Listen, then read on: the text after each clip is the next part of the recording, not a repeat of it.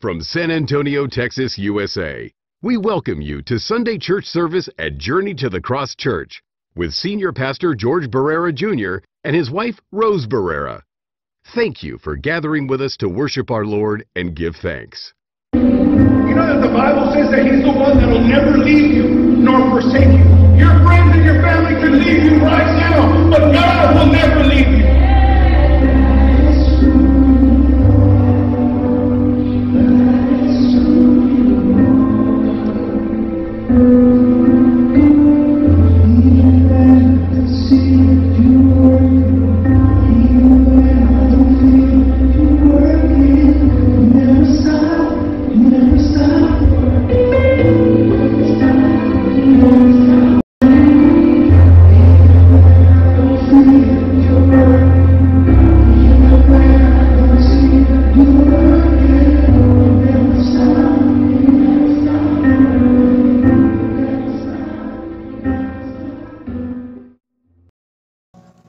I speak the name of Jesus over you. In your hurting, in your sorrow, I will ask my God to move. I speak the name because it's all that I can do. In desperation, I'll seek heaven, and I'll pray this for you. I pray for you. Hallelujah! I pray that the fear inside will flee. In Jesus' name, I pray that a breakthrough would happen today. I pray miracles over your life. In Jesus' name, in Jesus' name.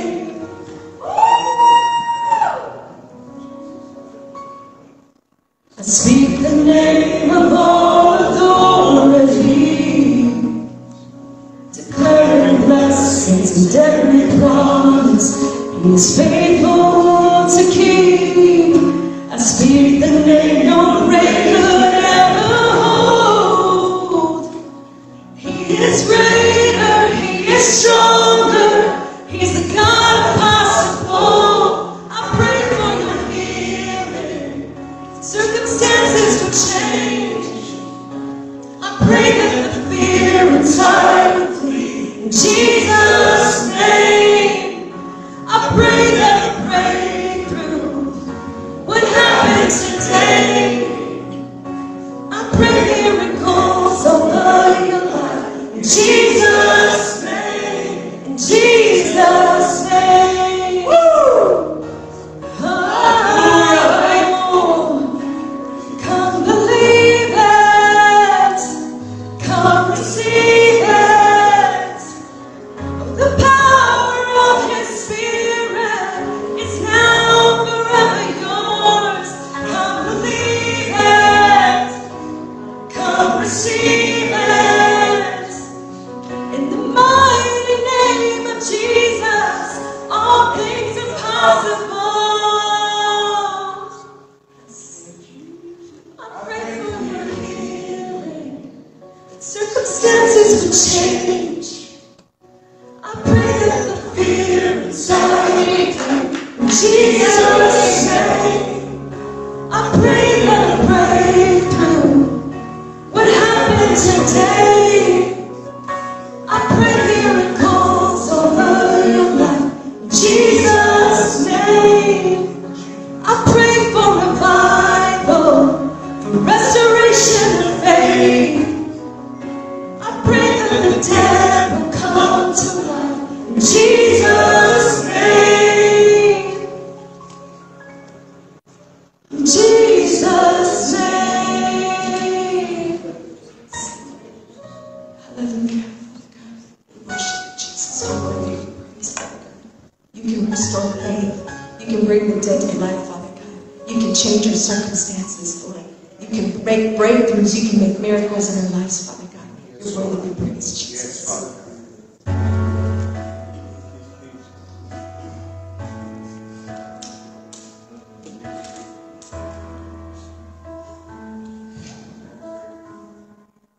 I'm caught up in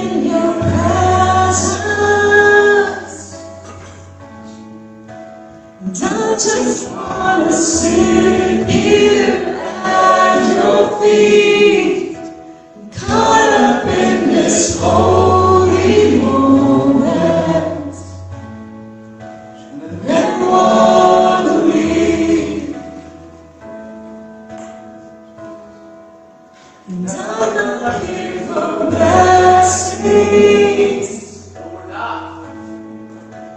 Jesus, you don't owe me anything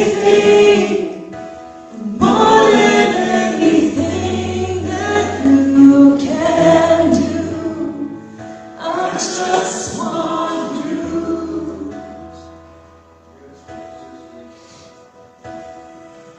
And I'm sorry when I've just gone through the motions. I'm sorry when I just sang another song. Take me back to where we started.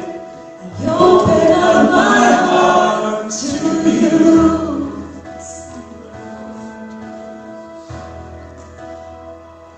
And I'm sorry when I come with my agenda. And I'm sorry when I forgot that you're enough to take me back to where we started. I open up my heart to you. Caught up in your presence, and I just want to sit here at your feet. Caught up in this holy moment. I never want to leave. And I'm not here for blessings, no. Jesus, you don't owe me anything more than anything that you can do. I just want you.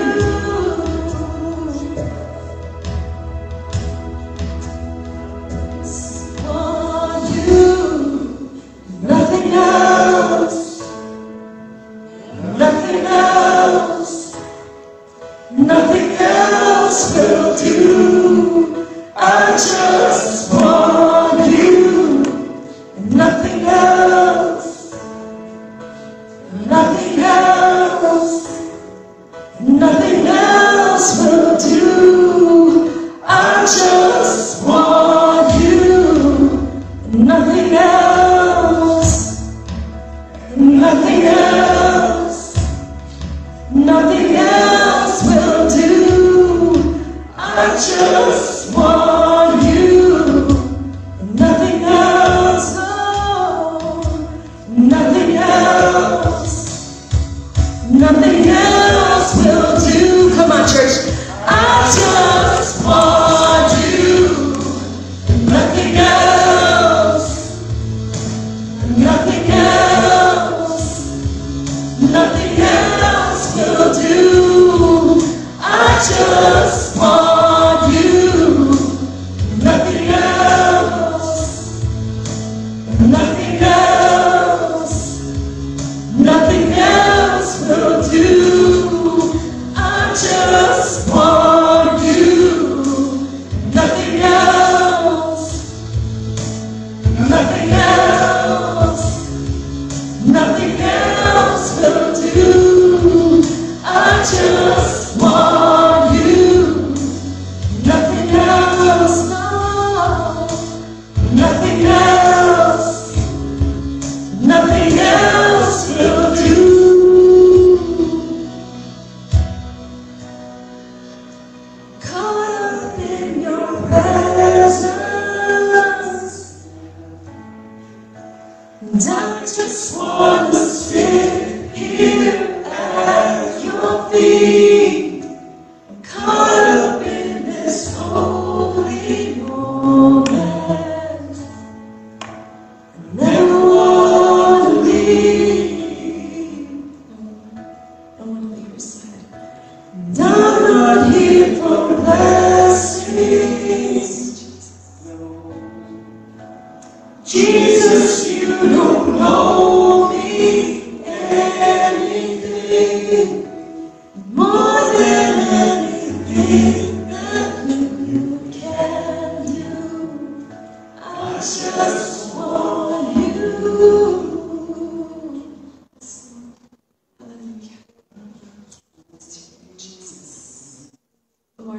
to surrender to you, Father God. We lift up our voices, Lord. We lift up our spirit, Father God. You're worthy of all glory, all honor, and all praise, Lord. I'm here, Lord Jesus. I'm here, Father God. Here to worship you. I don't care who else is in this room. Hallelujah. Amen. Come on. Amen. This song is for you, Lord. Hallelujah. This voice is for you. Hallelujah. Lord. It's about you and him.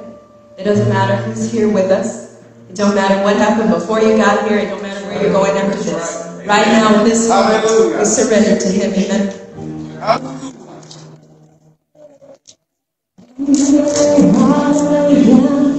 Down on my knees again, surrendering all, surrendering all. Find me here, Lord, as you draw me near. I'm desperate for you, I'm desperate for you. I surrender.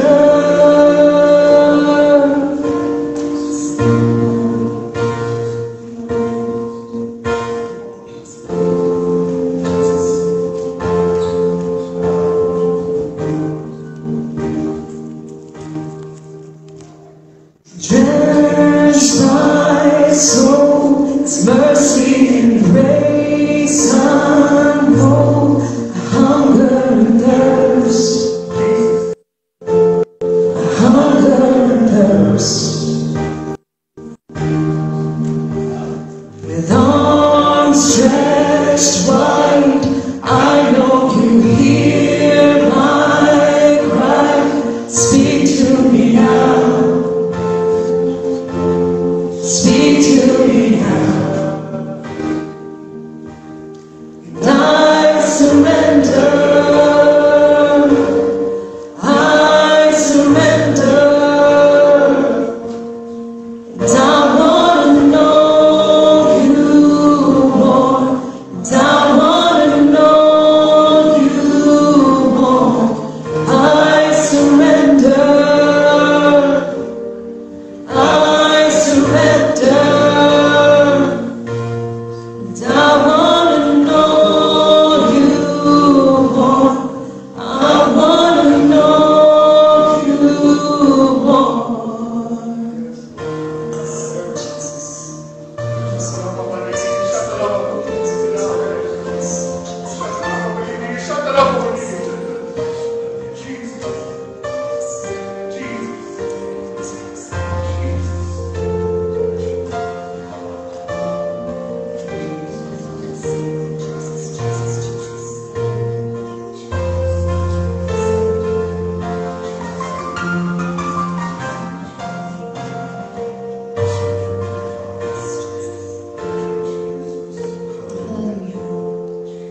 Like a rushing wind, Jesus, breathe within.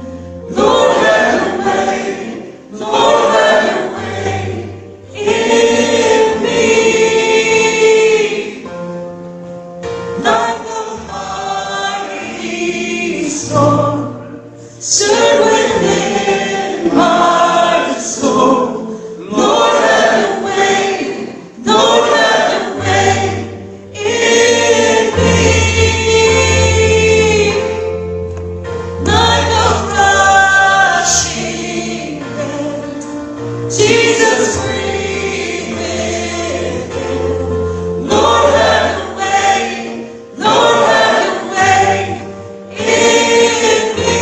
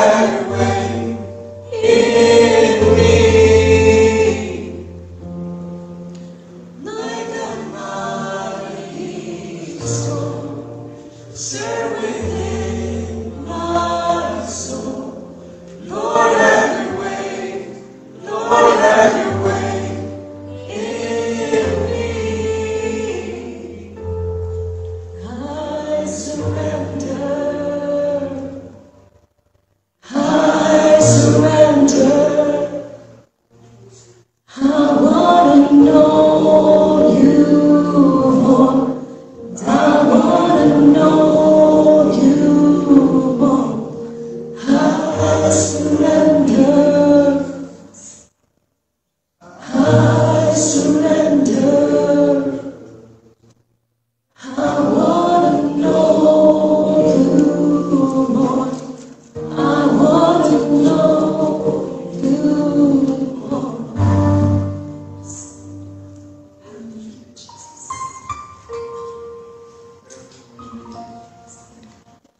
Lord, this morning we surrender everything unto you, Lord. My Lord Jesus, we come into your presence this morning, my Lord. Heavy-hearted, Father God. Heavy-hearted because of the things that we haven't surrendered, Lord. Those things that keep us distant from you, my Lord. They keep us, Heavenly Father, from your very presence. My Lord Jesus, you had a victory at the cross. And ever since that day, from that day forward, you always have the victory, Lord. Amen. But in my mind, Father, in my mind, my Lord Jesus, I'm not surrendering things unto you, Lord. So today, my Lord, today, I lift up my hands and surrender. I surrender all my situations unto you, my Lord. I surrender my sin. I surrender my family. I surrender my finances. I surrender my attitude. I surrender every one of those things that go against your teaching and your word, that go against the very nature of who you are, my Lord. I surrender it here at this altar. I surrender it, Lord, because I want to know you more. I want to come closer to you, Lord. And I can't do it with all this baggage, Lord. I can't do it without this baggage. Worship with me, church. Lift up your hands in surrender. Rushing wind, Jesus breathe within.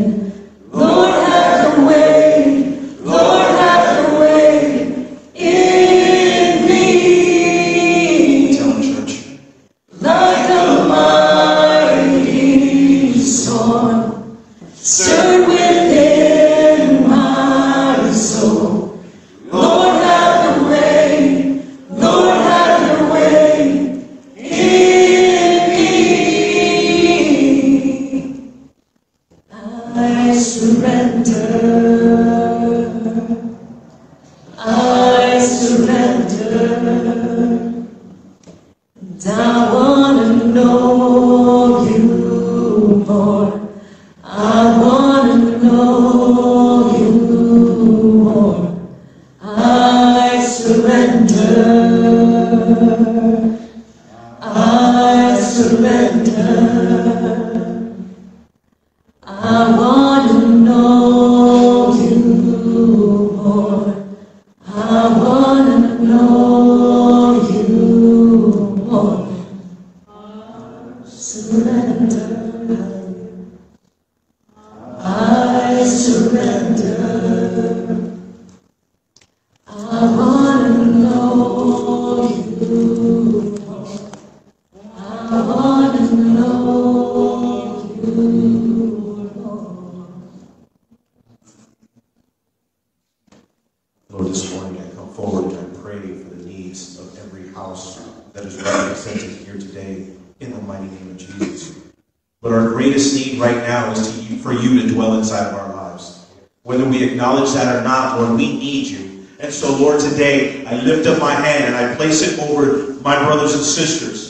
And I pray, Heavenly Father, that the presence of the Holy Spirit would dwell in your hearts and dwell in your homes from this day forward. Because we need you, Lord. I need you more than a fat wallet. I need you more, Heavenly Father, than even my own dreams, Father God. I need you, Lord. Amen. I need you. I don't even know how much I need you, but I need you, Lord.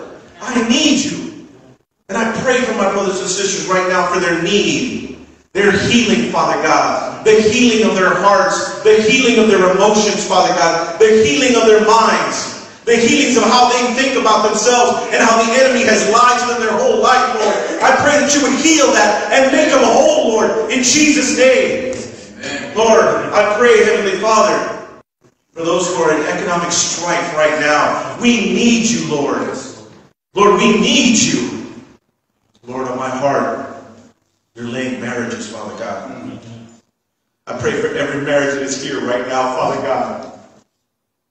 I pray for husband and wife. I pray, Heavenly Father, Lord, just like you told us in your word in the book of Revelation, not to lose our first love. Lord, I pray for husband and wife to not lose that first love, Lord God. I pray that you would pour your Holy Spirit down on them, Father God. That they would recognize that they, husband and wife, are the church. That they are a church in their home. That they are a ministry, Father God. Lord, I bless every marriage that is at the sound of my voice, Lord. Lord, may we set the silly things aside, Lord. May we set the silly things aside. Today we are grateful, Lord God. Husbands, we are grateful for our wives. Wives, we are grateful for your husbands. Lord, thank you. Thank you. For those who are single, Father God, I pray for the blessing of marriage.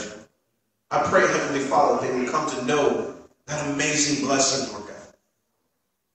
I pray, Heavenly Father, for every need, even that secret need. Yes. Even that need where we don't want to share it, Lord God, but you know. You know today, Lord. Bless this congregation, God. Bless this congregation. In Jesus' name we pray. Amen. Amen. Welcome, Brother George. Amen. God bless you. I'm ready to jump right in. I hope you all are ready as well. Amen. You know, this song that we were singing a minute ago, it talks about surrendering. It's one of my favorite songs in the whole world. Because it really ministers to the heart about surrendering your will to God's will and letting Him have His way in your life. And that's what today's message is about. It's about repenting and it's about changing direction. There are some of us that have known the Lord for years and we've been in and out of seasons in our life. And God has a plan for each and every one of us. But there are times where we have to regroup and we have to refresh and we have to revive even computer systems. You have to every once in a while click a refresh button, kind of get back to the basics, get back to the fundamentals like Tacho was saying a minute ago. To not lose your first love in the Lord and not become religious and just going through the motions and going through the routines and going just walking this walk out because this is what we're supposed to do, but rather to fall in love with Jesus all over. You know, the Bible says that His mercies are renewed every morning. And if that's the case, then maybe we should renew our commitments every morning. We're going to jump into that. Today, the title of today's message is, does He have your attention? Does He have your attention? It's talking about the Lord. If you have your Bibles, if you would open them up with me, please, to Exodus chapter 3, verse 1 through 7. I'm reading out of the New King James Version. Exodus chapter 3, verse 1 through 7 in the New King James Version. And it reads like this: in the name of the Father, and of the Son, and of the Holy Spirit. It says, now Moses was tending the flock of Jethro, his father-in-law, the priest of Midian. And he led the flock to the back of the desert and came to Horeb, the mountain of God. And the angel of the Lord appeared to him in a flame of fire in the midst of a bush. So he looked, and behold, the bush was burning, but the bush was not consumed. So then Moses said, I will now turn aside and see this great sight, why the bush does not burn. In other words, I'm going to go check this out, is what he's saying. So when the Lord saw that he turned aside to look, God called to him from the midst of the bush and said, Moses, Moses. And he said, here I am. Then he said, do not draw near this place. Take your sandals off your feet, for the place where you stand is holy ground. Moreover, he said, I am the God of your father, the God of Abraham, the God of Isaac, and the God of Jacob. And Moses hid his face, for he was afraid to look upon God. And the Lord said, I have surely seen the oppression of my people who are in Egypt. the place of bondage and slavery, and I have heard their cry because of their taskmasters, for I know their sorrows. Right there where you're at, let's pray. Heavenly Father, we come before you right now, and I thank you for the opportunity, the privilege, and the honor to be able to speak and preach and teach this word. Now, Lord, I pray in the name of Jesus that you would anoint every single word that's about to leave my lips. And Father, that it would pierce the hearts of men and women in this place and those who are watching online somewhere. Father, in the name of Jesus, whether they see it today or whether they see it on another day, I pray that it would divinely impact people's lives. The Bible says that the grass may wither and the flower may fade, but that your word remains forever. So I pray in the name of Jesus that your word would remain forever in our hearts, and that you, the mighty King of Kings and the Lord of Lords, would reign in our hearts forever and ever, and that we would never lose sight, and that we would never lose focus of who you are and what you've done and what you're capable of. I pray that in Jesus' name. Break every chain and set every captive free in the house of God this morning, in Jesus' name. Amen and amen. Hallelujah. Thank you, Jesus. Y'all ready? All right. All right. So over the years and over throughout time and throughout history, one thing that I've learned, whether it's by reading it or hearing it from older people, I've learned that at different times in history, at different times in Scripture, the church would fill to capacity and beyond. And usually it was after some type of tragic event or some type of near scare. I've learned and I've read and I've heard that churches filled up after Israel became a nation once again in 1948, because it was a fulfillment of prophecy that God would bring them back as a nation. I heard it and I read it, and it happened again in 1968 when Dr. Martin Luther King was assassinated. It happened again when John F. Kennedy was assassinated. Perhaps people thought that this was the time that Jesus was going to come back, but after a while, when he didn't come back, people went back to their old way of life. They went back to life as usual, and they left the church once again. The same thing happened right after 9/11. Churches were packed. People were afraid that something may happen, and so they filled the churches. For at least a year, churches were packed after 9/11. Some of you may remember that. And then after a while, when Jesus didn't come back, they left the church again. And I've learned that whenever something bad happens, people will think things and they'll say things like, Lord, if you get me out of this, if you get us out of this, I'll never do it again. Lord, if you will save me, I'll serve you. If you will do this for me, then I'll serve you for the rest of my life. If you will rescue me, then I will seek you more, and I'll seek you with all of my heart and all of my mind. And some people will only seek God when they're in trouble or when they need something from him. And for the last 2 years, we have been in a pandemic like we've never seen before in our lives. No one in this room and no one watching online has ever seen what we saw for the last 2 years. And during this time, many churches closed down. And for the first time in history, people were saying, do we not live by faith? As a matter of fact, there for a while, everywhere shut down. The whole world shut down, and now things are opening up again. Some of you are still working from home. What we've learned is that not everybody has to be in the office. They can actually watch you and guard your time from home, and you can actually work from home. There are some people who are still streaming online because they are afraid to come out. But whenever these atrocities and these tragedies happen, what we've learned is that all of a sudden a new hunger for the things of God are birthed. All of a sudden you start figuring out, well, what's going to happen to us next? So you begin to research the Scripture. It's actually amazing how so many different tragedies and atrocities can create a new hunger for the things of God. People will naturally draw closer to God whenever their mortality is in question, or whenever they think that they could possibly die. And all of a sudden we start to look at things differently than what we used to. And I believe that God allows certain things to happen in our lives for a reason. And if you and I don't get the reason why he allowed it, then we are doomed to repeat that thing over again. We're doomed to repeat that part of history over again until we finally capture it. If you don't believe me, read your Bible and you'll realize in the book of Exodus that God took this people around a mountain for 40 years in circles because they were stiff-necked and because they were stubborn, and because they could not capture what God was trying to show them. They could not learn what God was trying to teach them. There's always a reason why God takes you through the things that he takes you through. Nothing happens by accidents. Nothing happens by coincidence. Nothing happens by happenstance. And nothing that you go through will ever be wasted. God is not one to waste your time.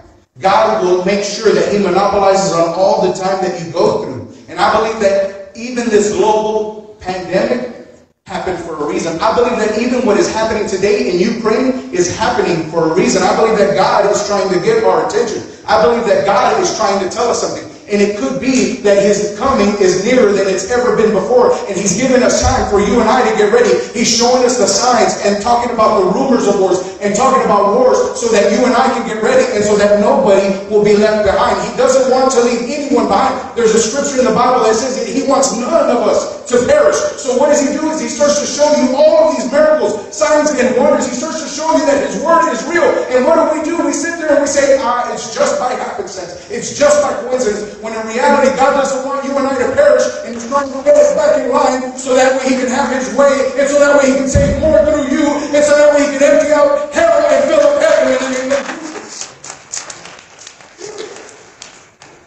So it's time for you and I to pay attention, because that's what he's trying to do. If there's anything that I've learned in the last 2 years, is that God can stop everything in a moment to get your attention, and he did.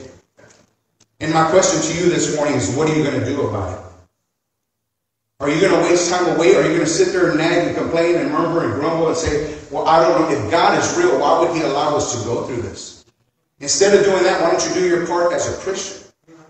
And say, you know what, Lord? You let this happen for a reason. Don't let another soul perish, Father God. Use me. Don't sit there and think it's someone else's job.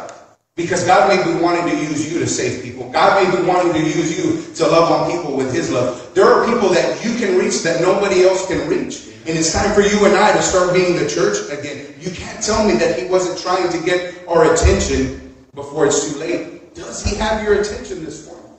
Or have you blown it off? If you read your Bible, you'll see that all throughout Scripture and all throughout history, every time that a people became stubborn and every time that a people became stiff-necked, God would do whatever he had to do to get them to repent and to get them to turn their lives around. Whether they were church people or not, whether they were holy people or not, whether they were religious people or not, none of us are immune and none of us are exempt from getting right with Jesus this morning and getting right with the Lord and growing and moving and learning. You have to capture and you have to learn what you're supposed to, or it'll get worse. You and I both have a part in this, and we have to learn and we have to capture what we're supposed to, or it's going to get worse. We have to stop letting politics override our Christianity, or it'll get worse. I don't care which way you vote, but don't let it consume you to where you are more of that party than you are a Christian, because that's a lie straight from the pit of hell. Because both sides are lying to us. Amen? I may get canceled, but it's all good. Amen? We need to stop calling wrong things right, and we need to stop calling right wrong, or it's going to get worse. God is going to do whatever he has to do to get his people's attention. And he has a way of humbling us to our lowest common denominator. He has a way of stripping everything away until there is nothing left but for us to look up at him. Do you remember in the middle of this thing? When the whole world was shut down and all of a sudden slowly people started opening up and they started moving things and we were stopping what we were doing. And we were thanking truck drivers. And we were walking up to grocery people personnel and we were telling them, thank you, you're a hero. Do you remember that? HEB kept Texas going in the middle of this thing.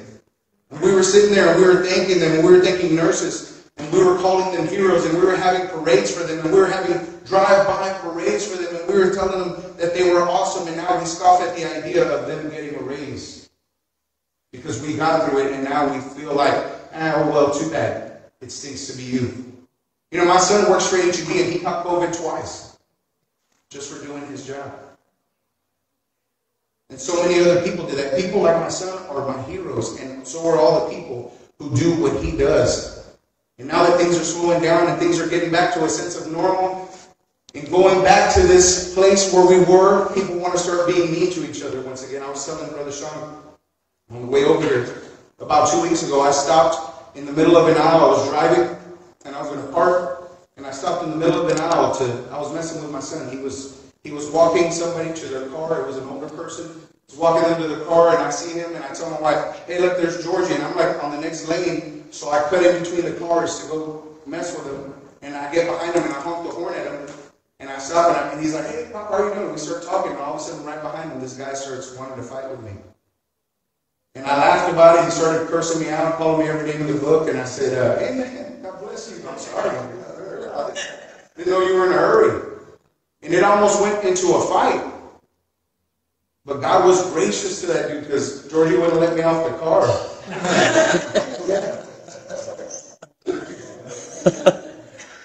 God was looking out for that dude. He cussed out my son, and I'll tell you this, man, you can talk to me however you want, but you don't talk to my family like that. Not while I'm alive, that's for sure. And I share that with you, not to say, oh, I'm bad, nothing like that, but we're supposed to, as Christians, we're supposed to treat all people with dignity and respect. All people. Doesn't matter their gender, doesn't matter their ethnicity, it doesn't matter their religious stance, their political stance, it doesn't matter their creed or their origin. None of that matters. We're supposed to treat all people with dignity and respect. And we need to turn some things around in our lives. And we need to turn from some of the things that we've been doing, or it's going to get worse. We have to repent and we have to change direction. Otherwise, we're doomed to repeat this process over and over again until you finally get it. If you don't believe me, just read your Bible. The word repentance, it means to change direction or to change behavior.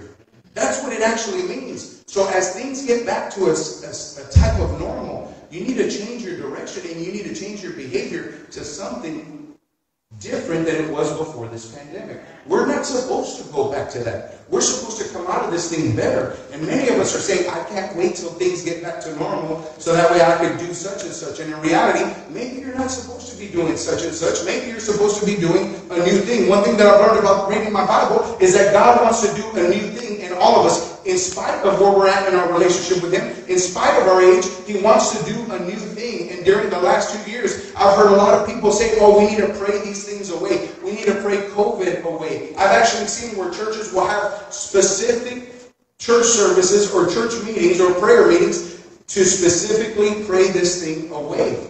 And there are some believers who sincerely want to do something about this thing, even till this day, because this thing is still going around. For a bunch of time, for a long time, we had to shut down the praise and worship because different people at different times were going through it. My sister Adrian, she just got back from it. That's why she's still coughing from it. She's no longer positive. She's coughing antibodies onto everybody. So you're welcome. Wow. But I share that with you. I hope I'm not violating the HIPAA law. But I'm sharing that with you because I want you to know that these are the things that are holding us back. And there are some people, Christian people, true Christian believers, who will tell you that it was prayers that stopped the plagues in the days of the Bible.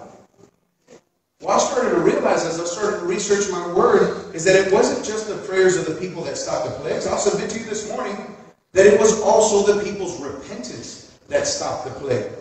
You see, we can all come together and we can all pray and we can all sing Kumbaya. I'm not being ugly or disrespectful. We can do all of the religious rituals. We can do all the religious rhetoric. But if we don't repent, then what is happening can still happen and it'll still continue to happen. In the book of Jonah, prayer didn't stop God from destroying Nineveh. It was repentance that stopped God from destroying Nineveh. It was when the people turned their hearts back to God that God stayed the plague. Repentance is real change, and it is conviction that comes straight from the Holy Spirit. And there are times in your life, regardless of who you are, regardless of where you're at, regardless of who you think you are, where it's time to repent and it's time to change your ways and turn your heart back to the living God. If you look back at your life, you'll see that God allowed certain things to happen to get your attention. And some of us, out of pride or out of ignorance, we ignored it. Sometimes God will allow things to happen to make you shut your mouth. He'll make you eat your words. I promise you that. I've had to learn that the hard way many, many, many times in my life. To the point to where I choose my words carefully now when I'm going to say something dumb. I still say dumb things sometimes, but I try to choose my words carefully. Sometimes God will allow things to happen to humble your heart and to humble you as a person. And and to humble your pride, whether you're a believer or not. Don't think that you're immune to this because you're a believer. Sometimes God will allow things to happen to bring you to your knees in prayer. Sometimes things will happen to remind you that you're not untouchable and you're not invincible and that you're not holier than thou. Sometimes things will happen in your life to let you know that you don't know everything like you thought you did. It's a humbling, it's a breaking that takes place. Sometimes God will allow things to happen in your life that don't make any sense. Sometimes things will happen in your life that will make you want to quit and give up. There are some times where you feel like, Lord, just take me now because I don't want to go through this anymore. Sometimes things will happen to make you seek God more for answers. And maybe that's why He lets some of these things happen. And I'm not just talking about COVID. It could be breast cancer. It could be a divorce. It could be a death in the family. It could be a wayward child or a special needs child. It could be an estranged spouse. It could be something that you're going through in your life and God is trying to get your attention privately before you shame yourself and shame Him publicly. That's the truth. He'll give you many, many warning signs. God will use an accident to get your attention. He'll use the loss of a limb to get your attention. He'll use a funeral to get your attention. He'll use sickness, infirmity, and disease to get your attention. He'll use a pandemic to get your attention. He'll use a divorce and a separation to get your attention. He'll use an overdose to get your attention. He'll use war to get your attention. The Bible says that God told Moses for him to take the sandals off his feet, for the place where he was standing was holy ground. I need you to understand this, and I need you to capture this. It was holy ground, not because the ground was holy, but because God was there. Wherever God is, it becomes holy because God is there. If God shows up in your living room during a time of praise and worship, that place becomes holy because God Almighty is there. If He shows up in the shower while you're taking a shower and sing praises to Him, that place becomes holy because His presence is there. He can show up in your car, and if He shows up in your car, that place now becomes holy ground. Just because you walk into a church building doesn't make the church building holy. It's because the presence of God is in that place that makes it holy. So He can make your house holy. He can make your car holy. He can make your job holy. He can make your heart holy. He can make all of those things holy. He can make a hospital bed holy ground. The moment that He steps in, His holiness shows up, and all devils and demons have to flee because they are cowards and they belong in hell. So Scripture goes on to say that He said, I am the Father, I am the God of your father, the God of Abraham, the God of Isaac, and the God of Jacob. I love that He says this. I want you to notice this, that He didn't say, you got to remember who Jacob was. Jacob was the one who wrestled with God. And the Bible says that the night that he wrestled with God, that God changed his name from Jacob to Israel. Because he had contended with God and he had overcome. So God had already, by this point right here that we're reading, God had already changed Jacob's name to Israel, and Israel had already been dead and gone for a long time. But God took the time to say, I'm the God of your father, the God of Abraham, the God of Isaac, and the God of Jacob. He didn't say, I'm the God of your father, the God of Abraham, the God of Isaac, and the God of Israel. He said, I'm the God of Abraham, the God of Isaac, and the God of Jacob. In other words, He's not just the God of your very best. You see, He's God and He loves you. He loves you even when you were at your worst.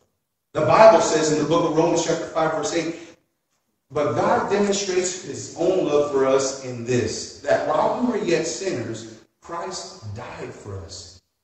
Thank you, Lord, for loving us and for loving me when no one else would. Thank you, Lord, for loving me and loving us when we were at our worst. When we were at a place where no one else wanted to tolerate us. Where we were at a place in our life and in our walk where no one else could even look at us without hating on us. See, according to Scripture, He doesn't love you because you're holy. He doesn't love you because you read your Bible every day. He doesn't love you because you're religious. He doesn't love you because you're always on time for church and you're never late. He doesn't love you because you sit there and you judge everybody with an eye of judgment and because you think that it's your right to go and tell everybody how wrong they are. He doesn't love you because you fast and you pray and you preach and you speak and you teach and you sing. According to the Scripture, He loved you while you were lying. He loved you while you were cheating. He loved you while you were stealing. He loved you while you were whoremongering. He loved you when you were at the strip club, whether you were stripping or whether you were there as a customer. He loved you when you were sleeping around in cheap hotels.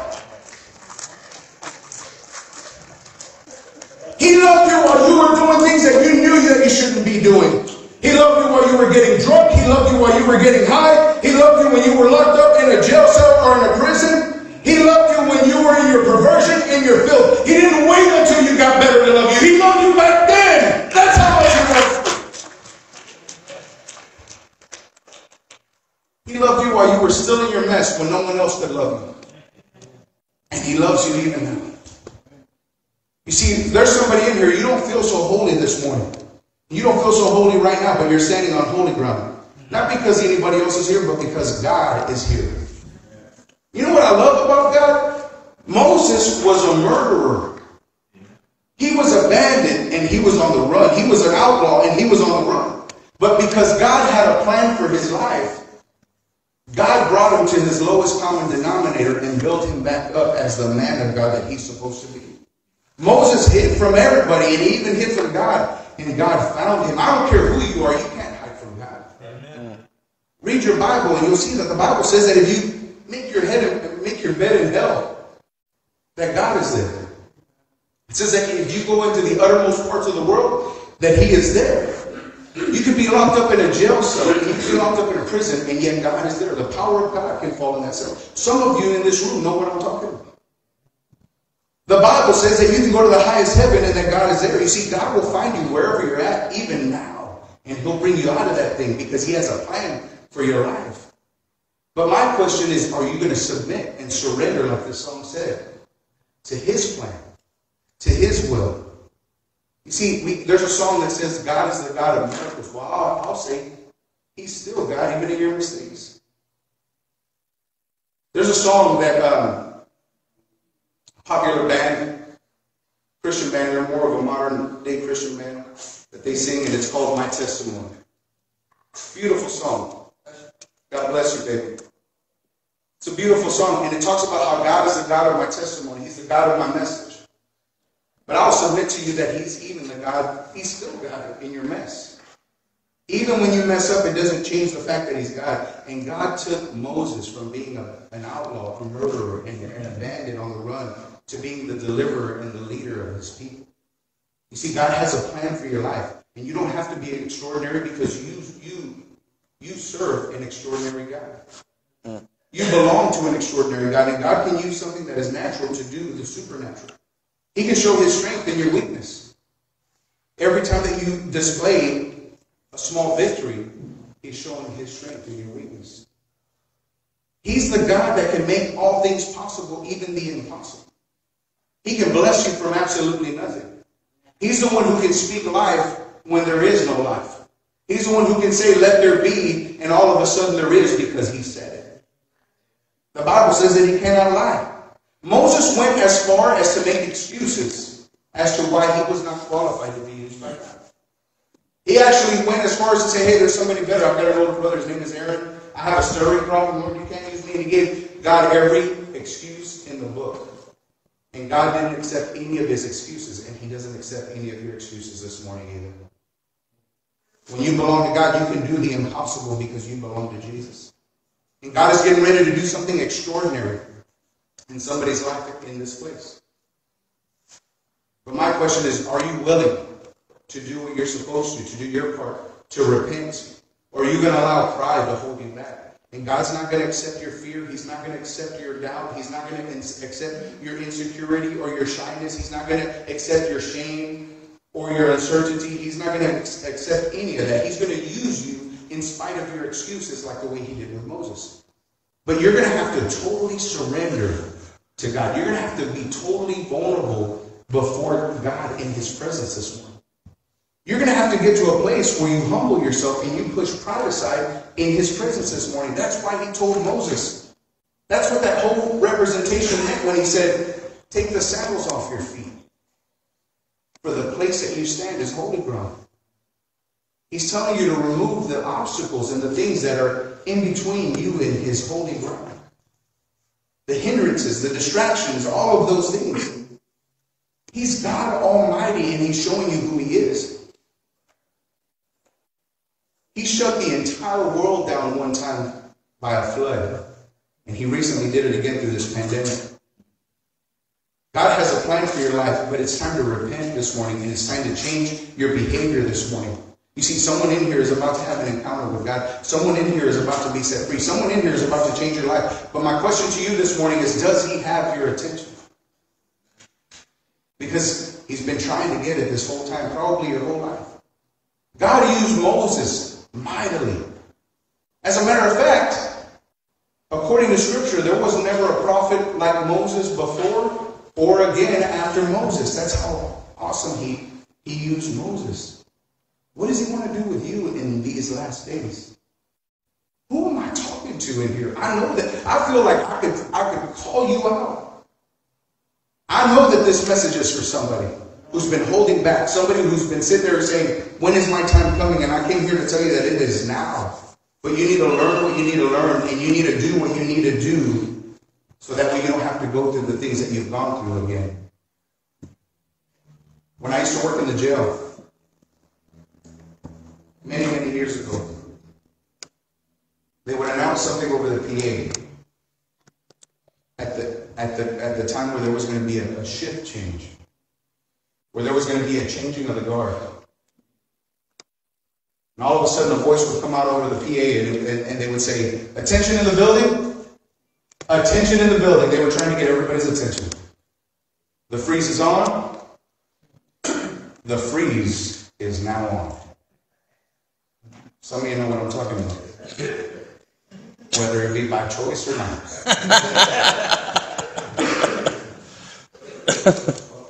And I believe that in the time and day that we're living in right now,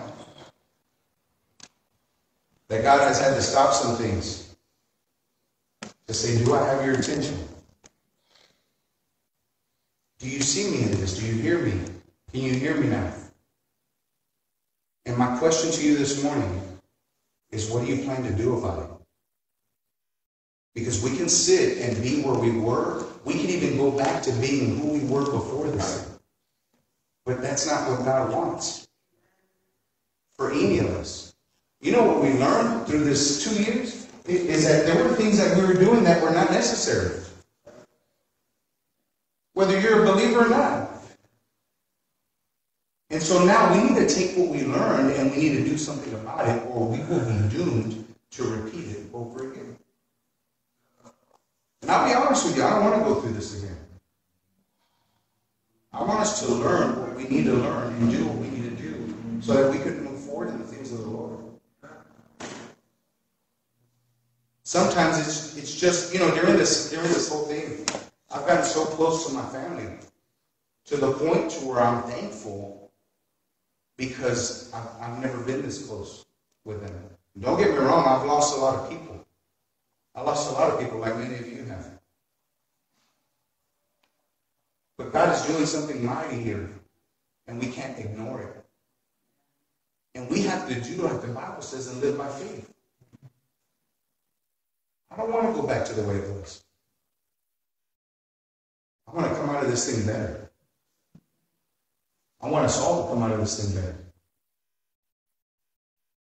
I want you, my prayer for you, when I pray for you, is that you accomplish everything that God ordained and decreed for you to accomplish from before the time that you were born. Everything that you've gone through, the good, the bad, the ugly, that God would use it for His glory to bring more souls into the kingdom. You see, it's not even about you. God may be after your children or your grandchildren. You could have the next Billy Graham or the next T.D. Jakes or the next whomever in your lineage, and God is trying to stop that and stun that before they ever get started. How dare He mess with us? How dare He mess with our children? How dare He mess with the lineage after us? It is my job as the predecessor of this family to stand up for the people that come after me. It is my job as a preacher, as a man of God, to stand up for the generations that come after us. Like, devil, you're a liar. It's my job to do that. And if I don't do it, Dacho said something earlier, if I don't do it, no one is going to relieve my post, and it'll end with me. How dare the devil mess with us like that?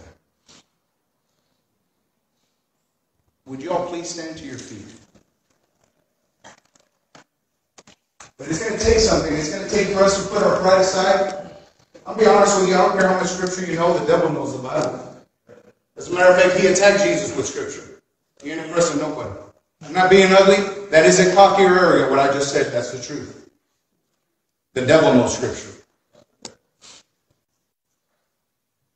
The truth is are you ready to change? Are you ready to surrender? Are you ready to give your life to Christ fully? Even if you're a believer. Because what I've learned is that there are many of us who are believers who will say, well, we'll just go this far. And then the rest y'all can do.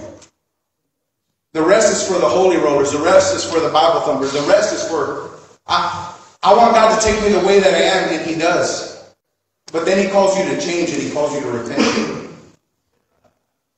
He calls you to give up some stuff. And to walk humbly. And love mercy. And justice. And walk humbly with your God is what the scripture says.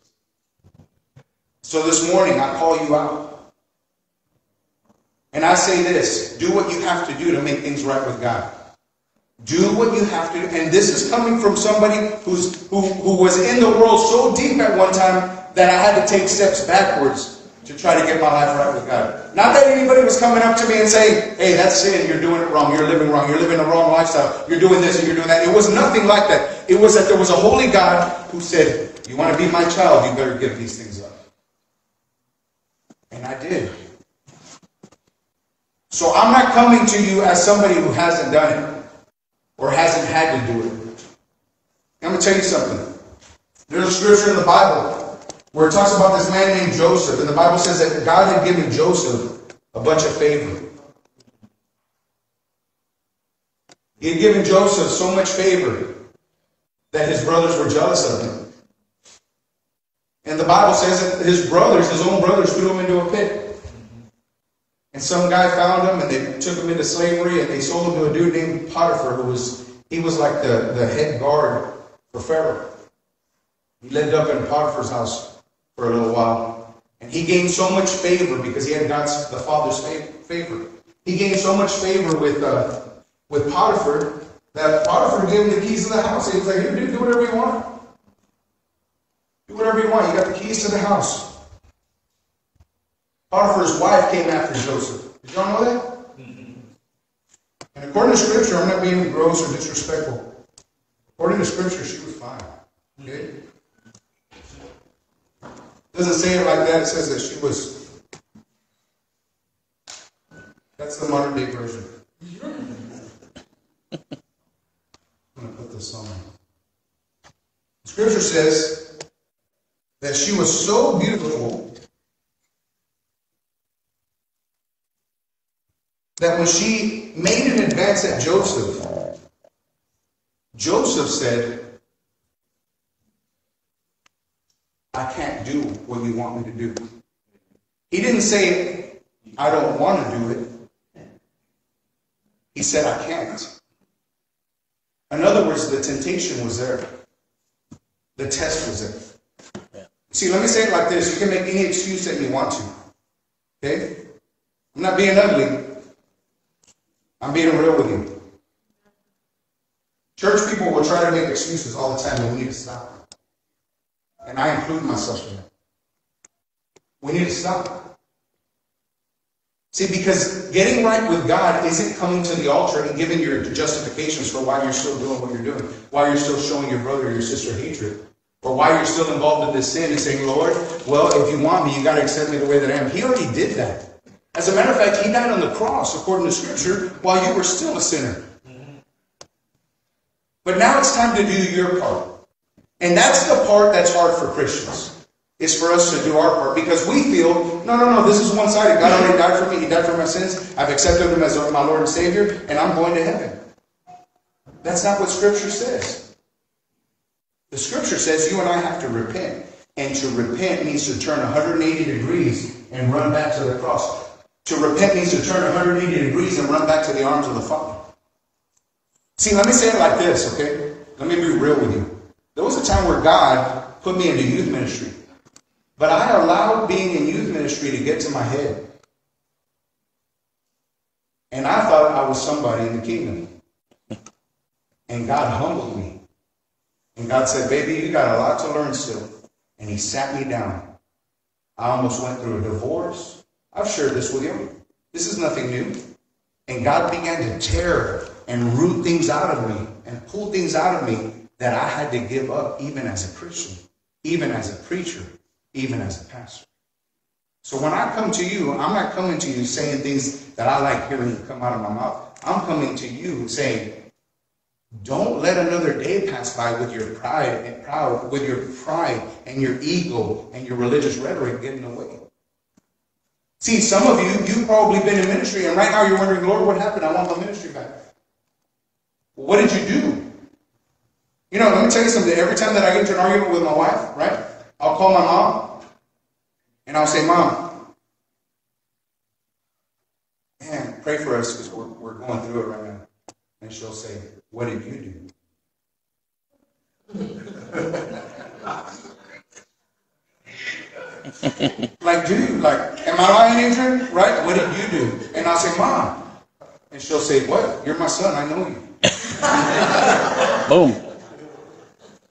That's real. There are some parents that, oh no, me, I can't do any wrong. Whatever. You're in denial. Amen? And I'm not talking to River. I'm talking to you're lying to yourself. And then I'll say, well, this is what I did. Okay, then you do right on your part and you go make it right. You see, I'm here to tell you with that kind of love, to say, you know what, man, maybe you were doing something wrong. Don't sit there and make justifications and try to justify yourself through the Word of God. We're the worst at that. We'll try to, oh, look, this is what it says right here. We need to keep reading. You need to keep reading if you're not getting it. We need to stop that. We're our own worst enemy. We really are. And so today's the day that we come to repentance before a mighty God and we say, Lord, have your way. I surrender to you right now. I want to open up this altar and I want to give you some time just to be with the Lord. And wherever God leads us, that's what we're going to do. If God leads us to pray for you, then we're going to pray for you. If he doesn't, if he just leads us to allow you to have his moment with you so that he can do what he's going to do, well, then that's what we'll do. But with the time that we have left, I want to invite you to this altar to do what you have to do, to learn what you have to learn, to get things right. Don't be like the Israelites walking around the same mountain for 40 years. God gave them, graciously gave them 40 years. But that doesn't mean you're going to get 40 years. It doesn't mean that you're going to get that kind of time. Today's the day of salvation. Today's the day to get things right. Put aside your religious rhetoric. Put aside what you think you know. Because you're not impressing God. I'm not being ugly. Please don't take this as a form of disrespect. That's not my intent here. My intent is to get us into the place where we need to be, into that new territory, into the promised land. We can't go in carrying some of the stuff that we're carrying. You got to let that stuff die. That's why Jesus rebuked the Pharisees, the religious people of his time, because they were so caught up in the tradition, and they were so caught up in the religion, they were so caught up in the traditions of man that they lost sight while Jesus Christ was standing right in front of them. Don't be that kind of person. Be the kind of person that when Jesus walks in, you know his voice. And you say, that's Jesus. There's no mistake about it. Because we're coming into some times that are real crazy where people are going to start making some type of proclamations of that they're the Messiah and they're lying. And you and I have to be right with God so that we know the counterfeit. Because if you're not, you won't know and you'll be deceived. The Bible says that even the elite were deceived in the last days. Those are the people who thought they had it going on. Those are the people who thought they were righteous. Those were the people who thought they were religious. The truth is you got to be like David, and you got to be like Moses and say, Lord, that I may know you more. That's my prayer every day. Lord, I want to know you more. It's not about standing up here preaching his word to you. It's about knowing him more. And in doing so, he allows me the opportunity and the honor to be able to speak and preach and teach his word. That's why I believe that he put me back in ministry. Is because I captured something and I realized it's not you. It's him. And he gets the glory, he gets the honor every day. Don't get too big for your britches, baby boy, or I'll sit you down with you. That's the truth. I don't want to go through what I've gone through already. Because some of the stuff I've gone through, I wouldn't wish it on my worst enemy. So this morning, with the time that we have left, I want to invite you to this altar and allow God to break the things that he needs to break. Let me tell you something about breaking. It's painful. There are some things that I've had to give up that I didn't want to give up. And it hurt, and I cried, and I complained, and I did it all to God. And he was like, if you want what I have next for you, this is the route you'll go. And now I've learned. And now I want to share this with you and say, if God is telling you to give up something, you need to do it. Because he has something in store for you. And you'll never get it until you release your hands of what's filling it. Until you release your time of what's occupying it. Otherwise, you'll stay right where you're at. And I don't want that for any of us. I don't want us to go back to normal. I want us to have a new normal. You know what kind of normal I want us to have? I want us to have the kind of normal that the Bible speaks about, that when people pass by here, the shadow of this place brings healing and restoration. I want the kind of healing that when somebody walks in here, they say, you know what, I don't know what it is, but there's something about this church, and I need whatever is in there, and his name is Jesus, and he's the Holy Spirit. You know what I want out of this thing? I want us to come together and be able to lay hands on the dead, and for them to rise again for real in the name of Jesus. I want us to be able to pray for the sick and for them to be healed. I want us to pray for people who are going through a divorce, and God show up and save that matrimony. I want God to show up and save people in this church. I want people like you to go to your friends and family and say, hey, listen, I don't care how you worship, but you need to come to this church because God is there. That's what I want. Not Pastor George, and not Pastor Johnny, not Pastor Thatcher, not Pastor O. I want you to tell people God is in that place. And when you show up, things happen. I want us to come into a service like this, and devils and demons should run and scream like the cowards that they are. Because they can't stand the holy presence of God in this place. That's what I want. Amen? I want us to be able to pray for a country thousands of miles away and for things to stop happening just like that. It's happening. Bombs are not going off over there. That's pretty awesome. Because the same God that we're praying to, he can do miracles thousands of miles away.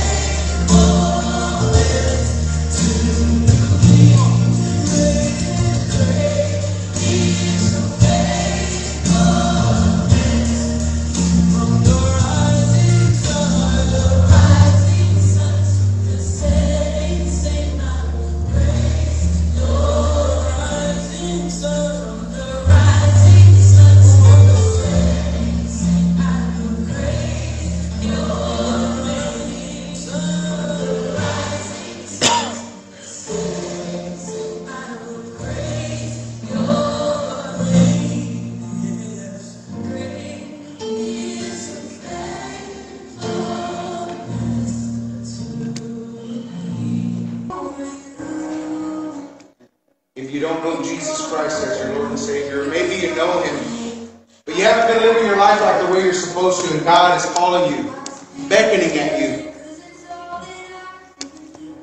If that's you, I'm going to ask you to raise your right hand and put it right back down. Hallelujah. Thank you, Jesus. Thank you, Jesus. You are worthy of all the glory and all the honor and all the praise in this place. There are hands going up all over this room. And God is happy with you. God is proud of you. because of your boldness and your courage to say, you know what, I need you. I need you.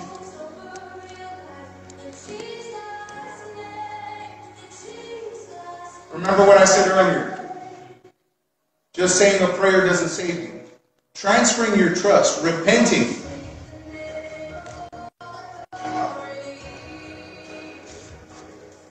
That's what changes you. Can I be real with you? With every head bowed and every eye closed. I'll even go as far as to say I don't even think tears change you. Because this isn't an emotionally led thing. This is a conscious decision. See, God doesn't love you just when He feels like it. He has a love for you. It's called an agape love. It means that He will love you no matter what. He chooses to love you. And this morning, I want to invite you to make a choice and a conscious decision, a conscious commitment to surrender your life to Christ. And to say, I'll love you, and I'll walk with you, and I'll follow you, even when I don't feel like it.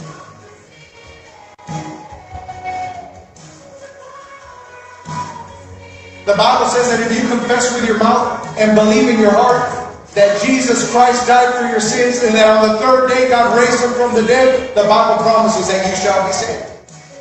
It says that they that call upon the name of the Lord shall be saved.